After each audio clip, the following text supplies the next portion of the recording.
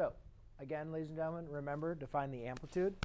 Main important thing we need to do is just take the absolute value of a, which in this case is absolute value of 7/3 is just going to be 7/3. Doesn't matter if it's a fraction. It's just 7/3, right?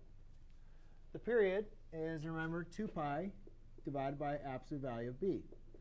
Well, b in this case is my coefficient of my x, which you guys can see is just going to be a 1. So 2 pi divided by 1 is just going to be 2 pi.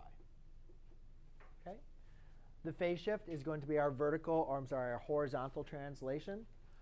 You can see here my b is not greater than or less than 1. It is 1.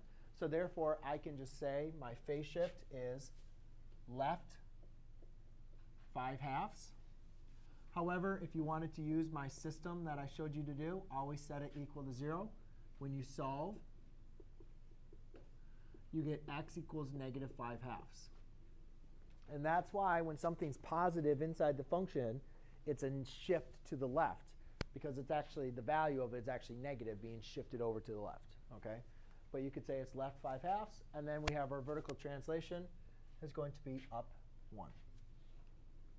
That's it. That's all we need to do.